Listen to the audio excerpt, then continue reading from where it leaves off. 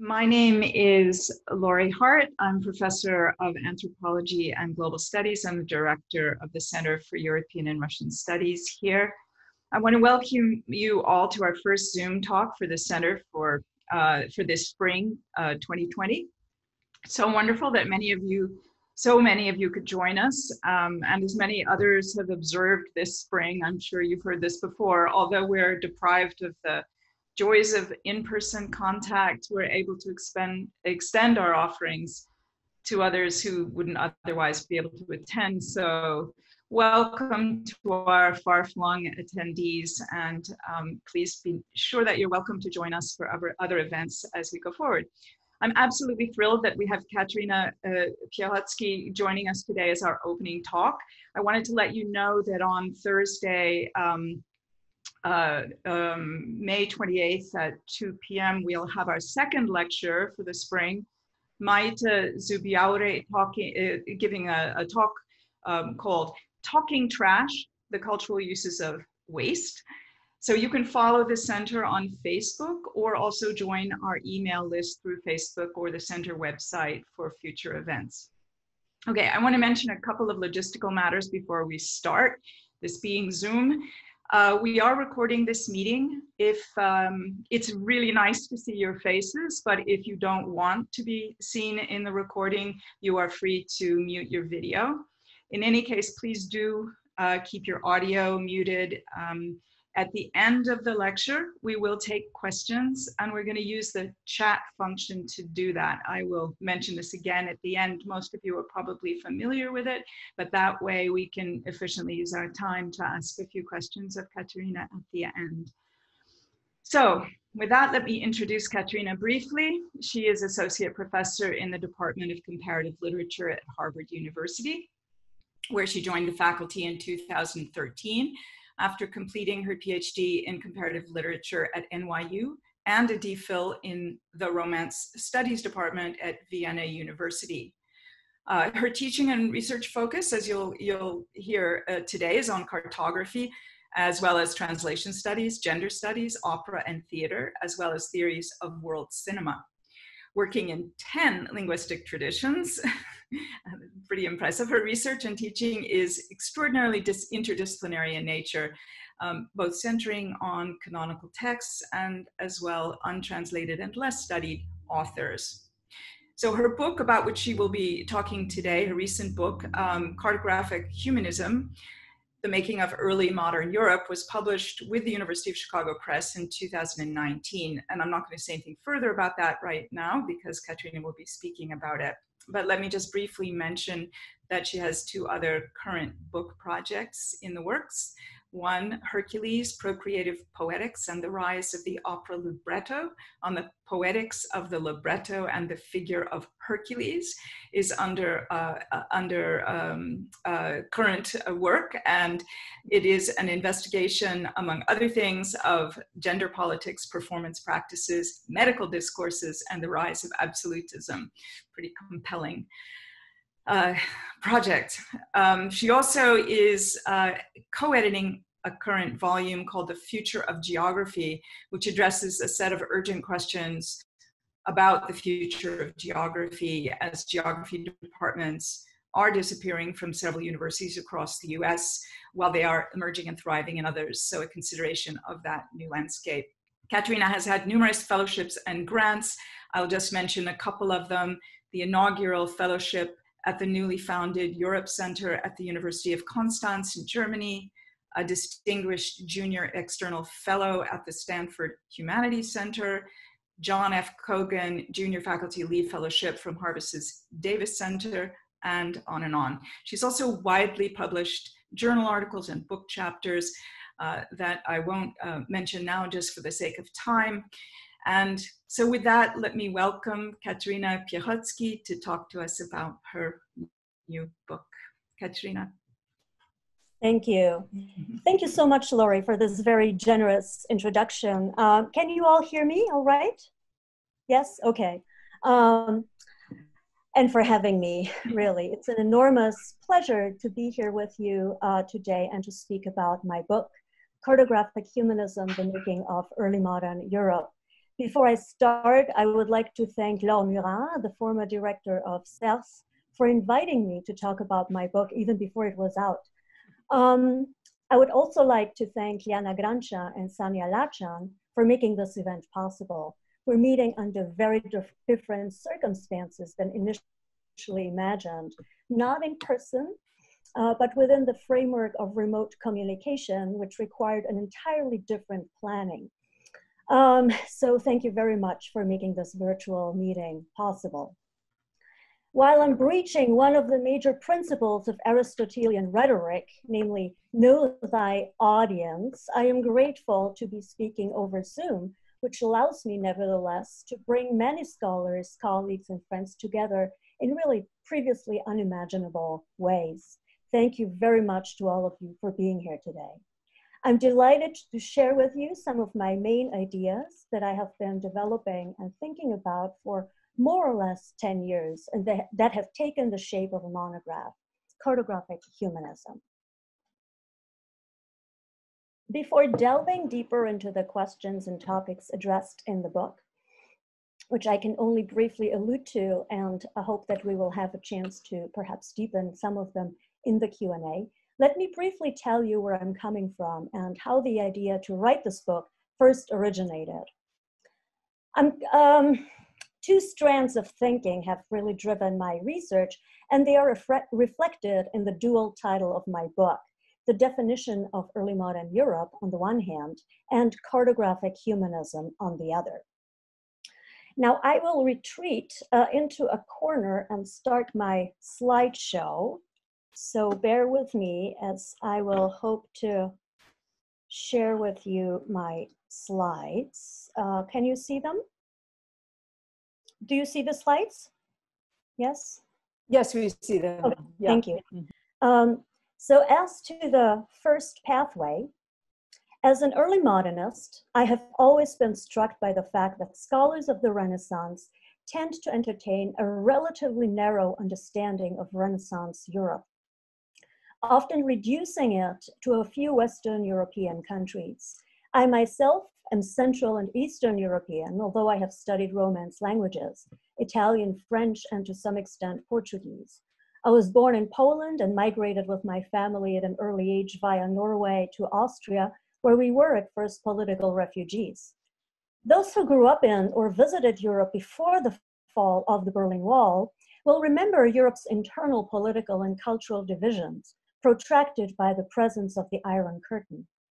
I do believe that the memory of this time still informs, to some extent, scholarship on the early modern period today, but also more recent events, such as the Yugoslav wars of the 1990s or Russia's annexation of Crimea in 2014, show that Europe is not a monolith, and that when we say Europe, we often have an idea about the continent that tends to smooth out the wrinkles of history. Provincializing Europe, as Deepesh Chakrabarty has long called for, demands, I believe, a return to the question of what early modern Europe actually means and meant in the past. What do we actually have in mind when we say the word Europe? Thinking about Europe requires a critical intervention in the manifold processes which propelled Europe's rise as a continent and an idea. I argue in my book that these processes started in the course of the 15th and 16th centuries. And this leads me to my second pathway that prompted me to write Cartographic Humanism. The hypothesis underlying my book, and hence the title, is that the new imagining of Europe as an increasingly hegemonic and sovereign continent was driven by the rise of a novel humanistic discipline, cartography. Renaissance humanism is commonly thought of as a revival of ancient languages and a renewed interest in disciplines such as philology and the theory and practice of translation. Relatively little attention within the study of humanism is commonly given to questions pertaining to space. Although I need to correct myself instantly and acknowledge the pioneering work that many scholars of literature have undertaken over the past 2 decades, some even longer, in their study of the role of space, geography, and cartography in early modern literature. I want to mention, in particular, Frank Lestrangon, Tom Conley, Ted Catchy, Walter Mignolo, Ricardo Padron, and Jeff Peters. My work has also been informed by more recent studies. I'm thinking, among others, of Simone Binet, Ayesha Ramachandran, Philip Usher, Jörg Dünne, Roberta Morosini, and Jakub Niedźwiedź. One tends to forget that humanists were spatial thinkers. For instance, Petrarch's first philological endeavors were annotations to Pomponius Mela's geographic work. Petrarch found a copy of Mela's De Chorographia, also known as De Situ Orbis, the oldest extant Latin treatise on geography from the 1st century Common Era, which became, together with Ptolemy's 2nd century Common Era geography, one of the most popular and widely consulted works of ancient geography in the Renaissance period. Petrarch, as Ted Catchy has long shown, was immensely interested in geography. He was a spatial thinker who wrote, among others, a fictitious travel narrative to the Holy Land, which showcases Petrarch's profound familiarity with the different cartographic traditions of his time. But also Petrarch's sonnets in the Canzoniere are deeply informed by his remarkable geographic knowledge. Quite frequently, it is Enea Silvio Piccolomini, Pope Pius II, who is considered to be the first humanist to have coined, in the middle of the 15th century, the Latinate adjective europoiesis. The argument often advanced in this context is that the adjective, invented furthermore by a pope, emerged in tandem with the idea of a Christian Europe, and with the adjective, and that the adjective European is somehow coextensive with Christianity. Without denying the importance of religion for the formation of Europe as a continent, I shift the focus to geography and cartography, which I believe offers a very complex and heretofore neglected lens upon the emergence of Europe. It was actually the geographer Boccaccio, and this is the title of a volume edited by Roberta Morosini, who 1 century prior to Piccolomini was the first to advance in his vernacular commentary on Dante's Divine Comedy, the adjectival neologism europico. As I disentangle the pair Europe and Christianity, I argue that continental thinking was crystallized in tandem with an unprecedented spatial and cartographic thinking, triggered at the beginning of the 15th century by the first major reception in Italy and across Europe of Ptolemy's geography, which became a crucial source for early modern cartographers. Ptolemy became so influential because, among others, the geography was the first work to use longitudinal and latitudinal lines. The coordinate system allowed Ptolemy to locate each place with the help of a longitude and latitude. The visualization of the territory as a grid became in turn the very basis to conceive of territorial boundaries, not as natural borders, but as straight arbitrary lines, grounded in the alleged objectivity of abstract mathematics. The great disadvantage of straight arbitrary lines is that they are entirely detached from the actual physical territory and the people inhabiting it. The Treaty of Tordesillas, signed between Portugal and Spain in 1494, was the first instance to explicitly refer to these straight lines, called líneas or rayas in the Spanish original, in an attempt at dividing up the Atlantic Ocean into a Spanish and a Portuguese sphere of influence. The text of the treaty clearly states that the line should be drawn without taking into account any landmass it would encounter. In other words, it's not the physical territory and the people inhabiting it that shapes the borderline, but it's the other way around. From the late 15th century on, it's the arbitrary borderline cast on a map that decides upon the formation of communities and territorial boundaries. The Cantino map from 1502 is one of the first maps featuring the linea. From the Treaty of Tordesillas to the Berlin-Congo Conference, which in 1884-85 divided up the African continent by following the logic of the straight line, cartography has propelled the arbitrary division of land masses and with it of its inhabitants. Our own 21st century methods of representing space and imagining borders can actually be traced back to those very cartographic models elaborated in the course of the 15th and 16th centuries, of which Ptolemy's coordinate system is an important one. My book adopts a broad comparative lens that brings together literature, cartography, and spatial thinking from Europe's East and West. As you can see from my table of content, I engage with Germany, Poland, France, Italy, and Portugal. The choice of these particular countries might seem arbitrary, and of course it is, but there is also a historical and geographic rationale for my particular choice. In fact, since antiquity, Europe was conceived in symmetrical terms, whereby the West and the East were specular. They were imagined as mirror images, as did the anonymous author of this 11th century Egyptian book of curiosities, imagining the enclosed Mediterranean Sea symmetrically, as an ellipse in which not only Europe and Africa, but also Europe's East and West mirror one another. The ancient geographers' frequent use of identical toponyms for Europe's western and eastern border regions and cities further enhanced the continent's imagined symmetry. In the work of Strabo, Ptolemy, Plutarch, and Pliny the Elder, the toponym Iberia or Hiberia, for instance, referred at once to the Iberian Peninsula as well as to the region on the Caucasus we now know as Georgia. We can see it here on Sebastian Münster's map of the Caucasus, the reference to Iberia Pars, east of Chalkis. But we also see here on this map, north of Iberia, Alexander's columns. Yet another attempt by ancient geographers and early modern cartographers to delineate Europe's eastern boundaries in symmetry to the pillars of Hercules in Europe's west. In fact, early modern cartographies saw in both the historical Alexander the Great and the mythological figure of Hercules surveyors of liminal territories, staking out continental boundaries in the East and in the West, respectively.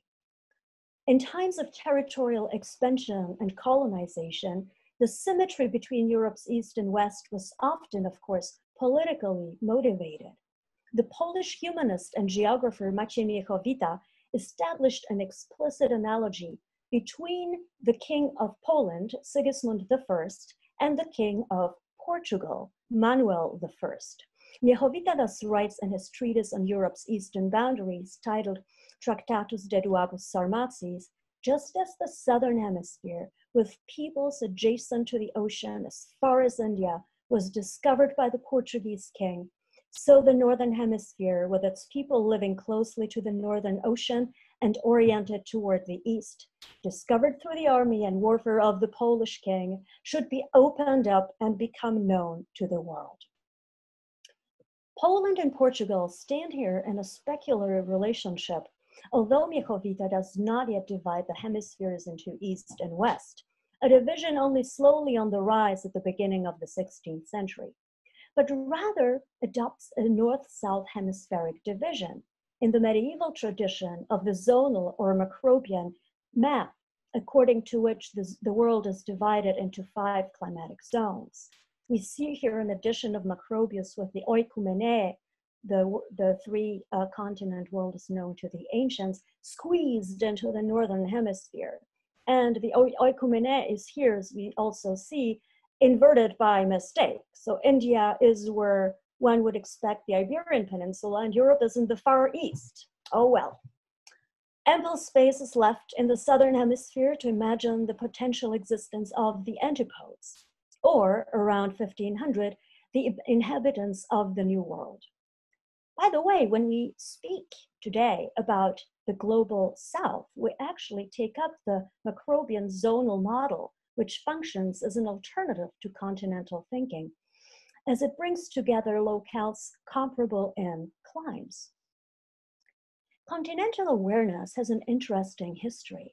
In ancient Greece, it emerged not as an opposition between Europe and Asia at first, but as a productive tension between the Aegean islands and the surrounding mainland, namely Greece and Asia Minor. In particular, the powerful coastal cities of Athens in Greece and Miletus in Asia Minor, here framed in a beautiful pale orange. In ancient Greece, continent referenced the Eurasian mainland in opposition to the archipelago. The Greek term for mainland, epeiron, literally without boundaries, stood in stark contrast to the boundedness of the island, Nessos in Greek. What is of interest is that since the beginnings of pre-Socratic philosophy in Ionian Miletus, geography and philosophy unfolded as twin disciplines.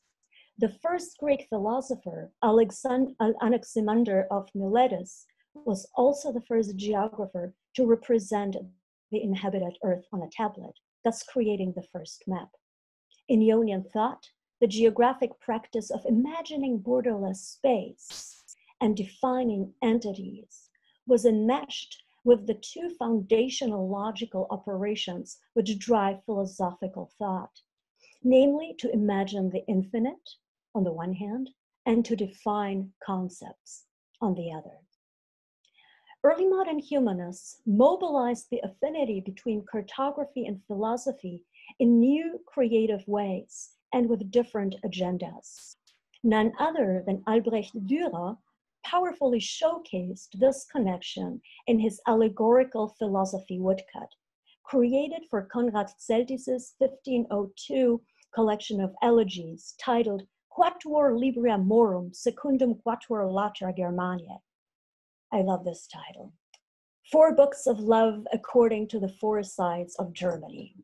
I have to have a sip of water after that. Before delving into this woodcut in greater detail, let me tell you a few words about Celtis' work. Celtis' 4 books of elegies are probably the earliest and most fascinating cartographic book produced in Germany, and probably beyond in the first years of the 16th century.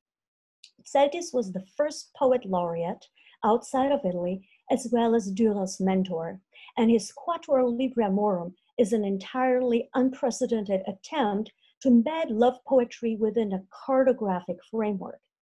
Each book of elegies, written in Neo-Latin hexameters, is accompanied by a stylized woodcut, vaguely inspired, very vaguely inspired and creatively inspired by Ptolemy's regional maps of Germany.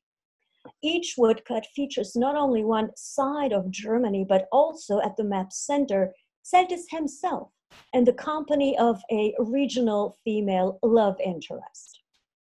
Prefacing Celtis' cartographic elegies, Dürer's woodcut, to which I now return, depicts philosophy as an allegorized female figure. While for Klibanski, Panofsky, and Saxel, the woodcut is still deeply rooted in the medieval tradition of allegorical representation of lady philosophy and the 7 liberal arts in the vein of Boethius, we actually realize upon closer examination that the first medallion atop the garland, in the top medallion, Dürer inserts none other than Ptolemy, suggesting that philosophy and the translatio studi originate with the second Common Era Roman geographer from Alexandria. In other words, the movement of translatio studi originates not with Greek philosophy, but with cartography and Ptolemy. Plato, Cicero, and Virgil are all anachronistically displaced. Despite having preceded him in time, they appear here as followers of Ptolemy. With Albertus Magnus, the medieval German philosopher and cartographic thinker, the movement of translatio, an itinerary leading from Ptolemy's Egypt to Plato's Greece, to Cicero's and Virgil's Rome, and finally to Germany, comes to a close. The chronological rationale of the movement of translatio is here disrupted and supplanted by a spatial logic. By 1500, cartography has become a strategic intervention, structuring and defining knowledge. In Celtis's elegies, spatial and cartographic thinking permeates the very structure of his lines. Gernot Michael Müller, who has studied Celtis's use of dactylic hexameters, has noticed that Celtis carefully arranges words within each line to create a poetic cartography. For instance, Celtis uses dactyls when imagining the rapid movement of rivers. His description of the flow of the Danube to Austria consists only of dactyls. Austria cas aditura plagastit comantem. But when rivers take on the function of boundaries, Celtis substitutes spondees for dactyls. Solus Germanas ister sed deserit oras lata peregrinis inducens flumina terris. Celtis's use of the meter is carefully aligned with its geographic function. A dactyl denoting the swiftness of a river is juxtaposed with a spondee used to render the immobility and length of a borderline. Celtis is, of course, not the only poet who aligns meter with cartographic thought and who incorporates the specific geographic variations and phenomena of a territory into his lines. Although his 4 books of elegies are among the very first and finest examples of Renaissance cartographic poetics. Less than 30 years after Celtis, the Veronese physician, geographer, and poet Girolamo Fracastoro inscribed continental thinking in the first extant New World poem, titled, you might be surprised, Syphilis, Sive Morbus Gallicus, published in 1530 in Verona.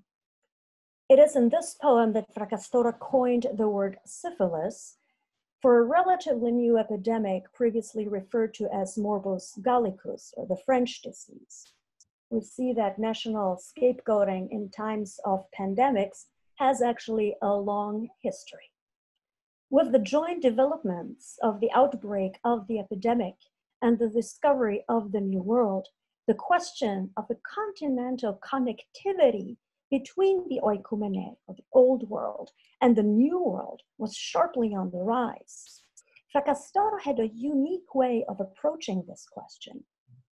His pronounced interest in the changing nature of sea levels and the fluctuating elevation of the globe's surface, constantly moved and transformed by tides and volcanic eruptions, led him to think that land and water were subject to secular changes of elevation. So that an area now dry and raised to mountainous heights may once have been submerged.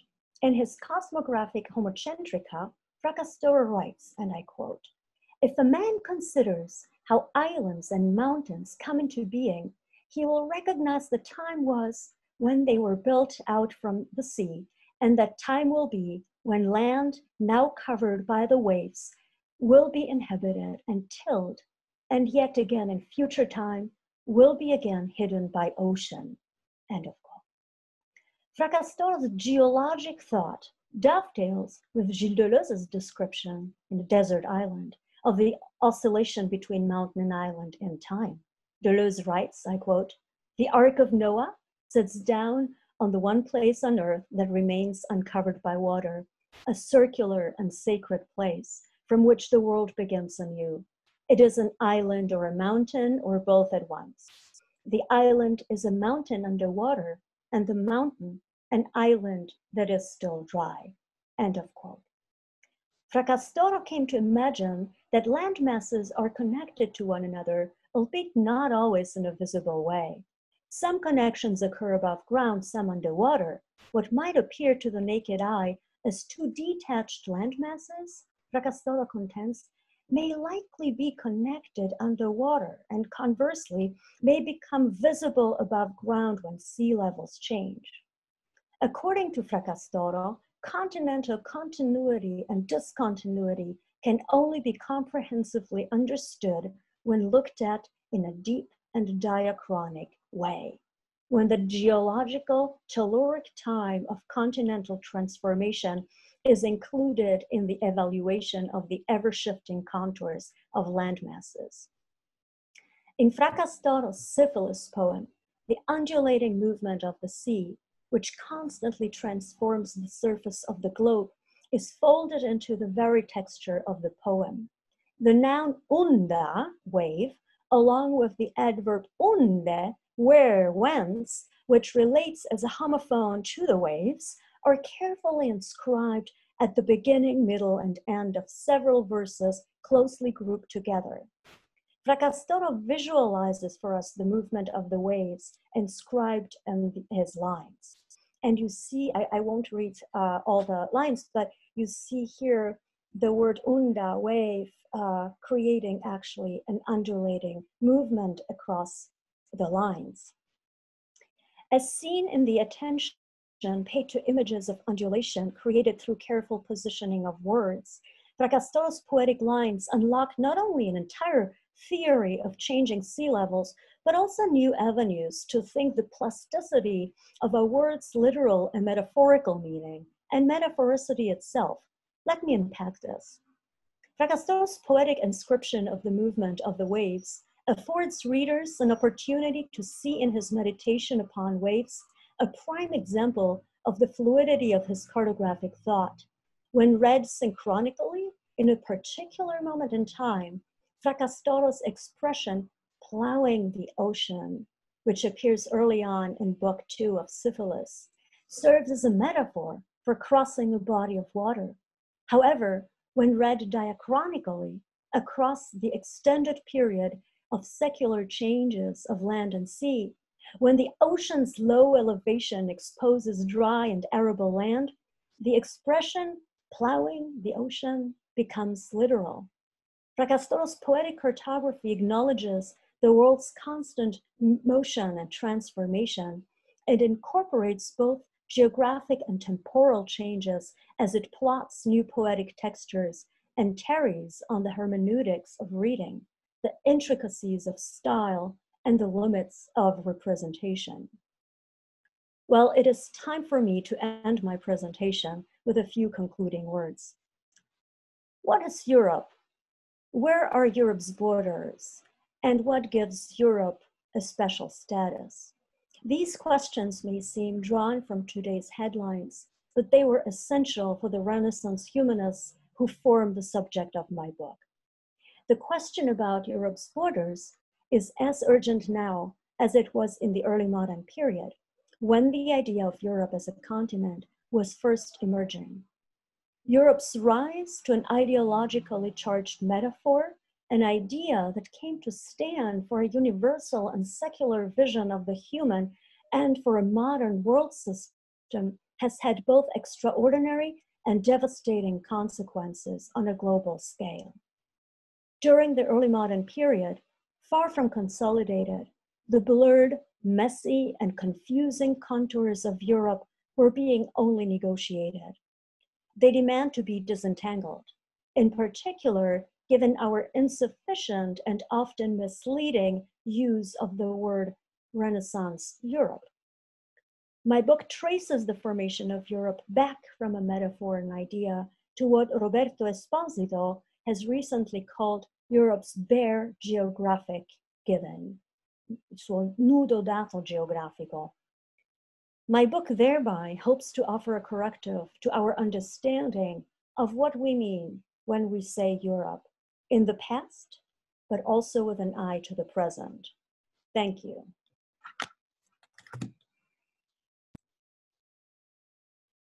Thank you so much, Katharina, for that amazing introduction to the complexities of Renaissance geographical and philosophical thought. We're going to open the chat room for questions. So for the audience, if you click on your chat function, you'll be able to offer questions at the chat function at the bottom of your screen in Zoom if you're not seeing it. Please submit your questions in writing to everyone on the chat function.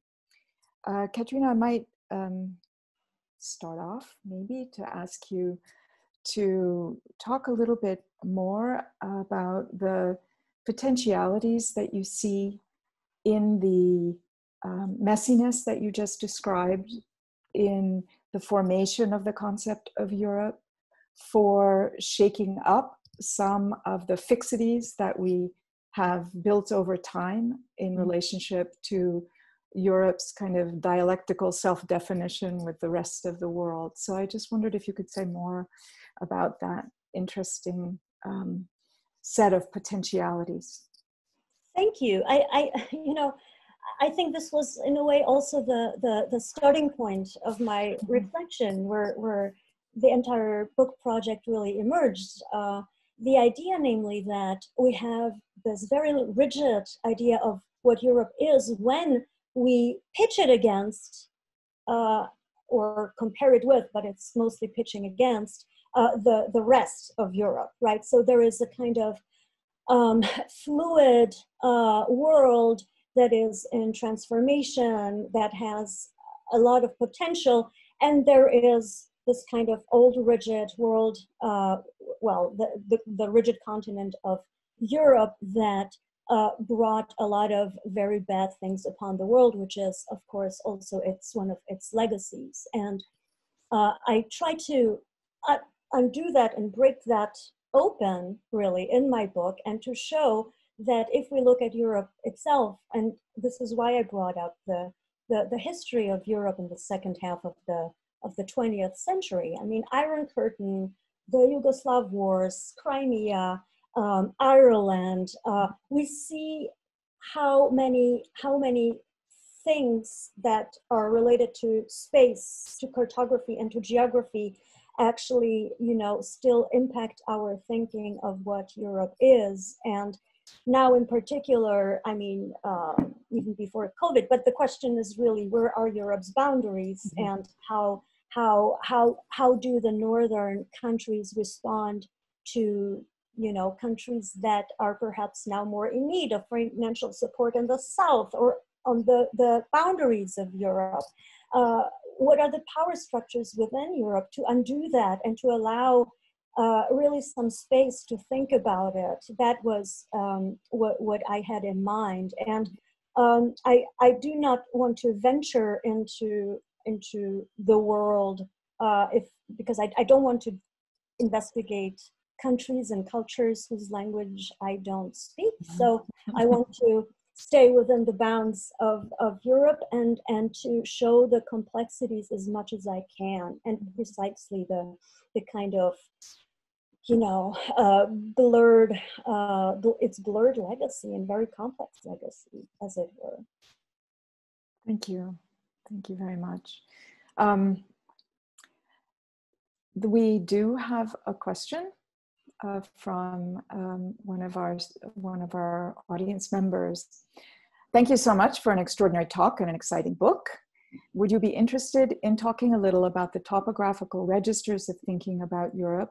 For example, the ways in which rivers, coastlines, mountains, and other features serve to shape or deform narratives of continental boundaries. What is the force of topography in world making? Thank you. So actually, Conrad Celtis is one of the humanists who reintroduced the word topography into the geographic nomenclature of the 16th century. So the binary term used before topography was reintroduced was the Ptolemaic cosmography versus chorography. So the global description, or the description of the world, as opposed to the description of a region. And they are methodologically very different. And topography started being introduced as a third term, really, I think, to break up that dichotomy in a time when continental thinking started to emerge. So it's almost as if there was a need for a third term that became topography, to think about an intermediate entity and an intermediate scale between the regional local and the global. And Celtis is not really very sure about the use of this term. He uses it very sparingly, but the term made a very interesting return into the nomenclature, and it's I think a little bit disconnected in Renaissance Europe from the use of rivers really, or natural boundaries. But interestingly, for Ptolemy, who became one of the central authorities on geography in the Renaissance period, the boundary between Europe and Asia was the Don River or the Tanais River, and in a way that for Celtis, when he describes the confines of and the boundaries of Germany, he has Germany and in a very peculiar way with the Don River. So in a way, there is a kind of very interesting transition between the description of the nation, Germany, and the description of Europe and the boundaries of Europe. So it is an attempt also to enlarge Germany and to show that it's actually wider than it might seem. So again, the rivers are there, but the rivers are normalized. And so what happens after the introduction of Ptolemy in Europe is that the rivers, which are of course not rectilinear, are in a way aligned to fit the map. And you see that on the regional maps, for instance, of Germany, but not only, that rivers become straighter and straighter. So there is an interesting attempt to think about natural boundaries already through the abstract boundaries when they were introduced by Ptolemy. So I don't know whether I responded to that question, I hope.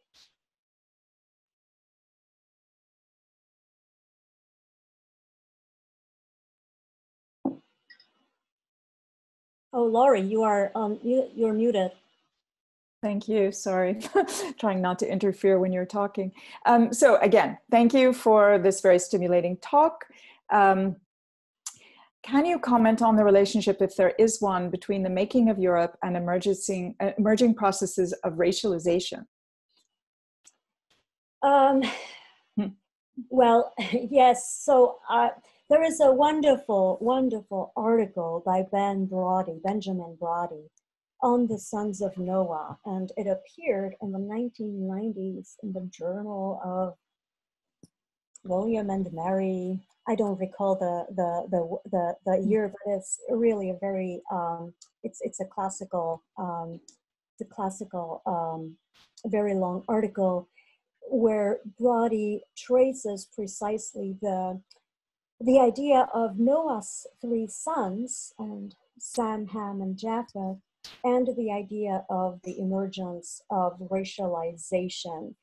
And I must say that what Brody found, and I'm not a scholar of race, but what I found very compelling, what Brody wrote, that the idea of race really emerged really with the later early modernity, 17th century, and not really earlier. There is an attempt at dividing up continents according to the three sons of Noah, but they are still very blurred really throughout the Middle Ages. So, and of course, they don't go back to the Bible, but they are still very blurred in the Middle Ages.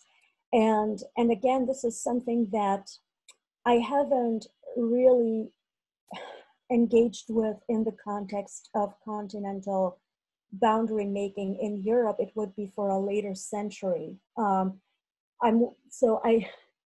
think for the century that I investigate in my book, it's perhaps a little too early, but it would be a very, very interesting pathway to pursue, definitely. And I might be entirely wrong. I mean, it might already happen much earlier, but it's not something that I investigated. But I would definitely recommend the article by Ben Brody. as a starter, Thank as a you. wonderful bibliography also. Thank you very much for that reference. It sounds interesting as well. Another question. Thank you, Katharina, for helping to rebuild the borders of our academic world with this online presentation. The idea of cartographic making is very interesting indeed, helping us to think about the construction of communities. Could you say more about the diffusion and the circulation of these cartographies? Which cartography? Just maps in general, or okay, I'll just say something. I'll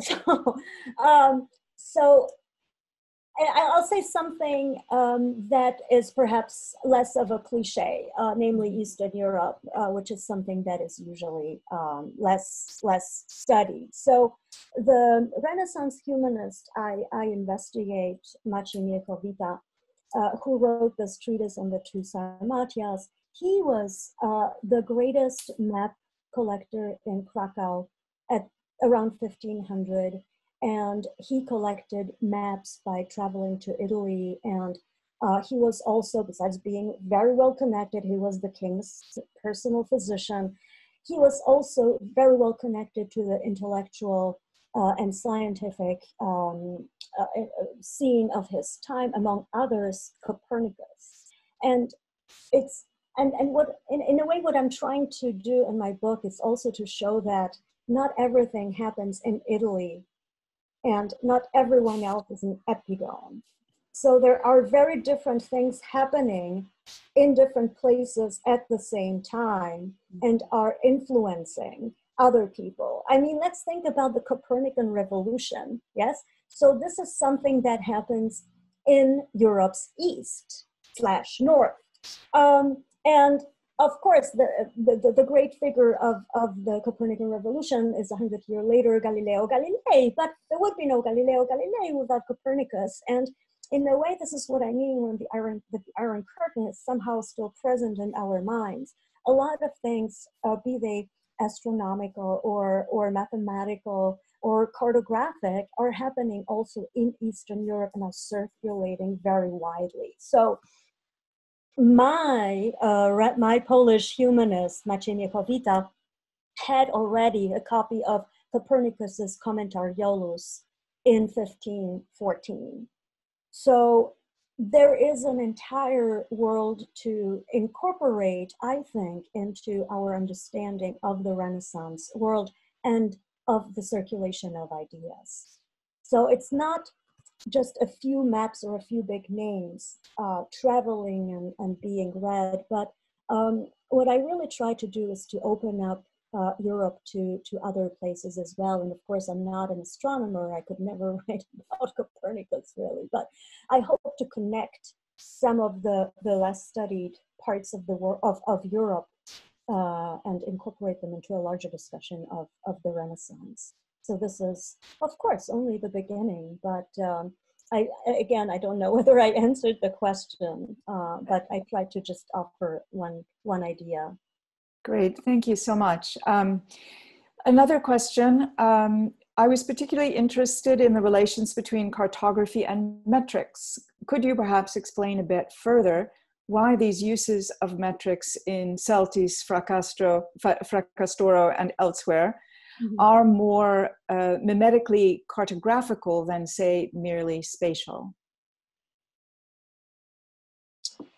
That's a very good question. They are cartographic if we think of boundaries and borders as something that pertains both to space and cartography.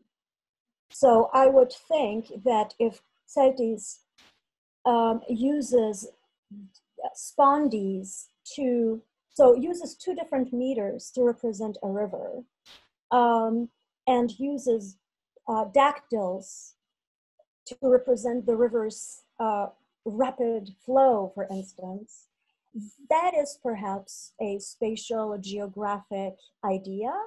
And so we could break that down that way. I'm just, brainstorming right now.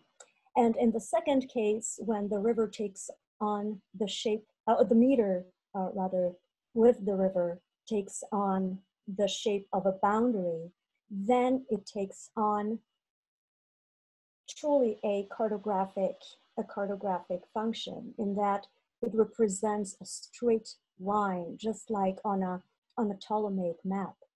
And of course, it's very interesting to see also how, you know, the meter and poetics work with or against also the text itself, the content of the text, because then on the one hand, the meter itself draws those boundaries, but then what Celtis does in the poem is to actually undo those rigid boundaries, as I mentioned before, and to show that Germany actually extends way beyond those boundaries. So there is a very interesting tension between form and content, and not only between form and content, but also between form, content, and the woodcuts themselves.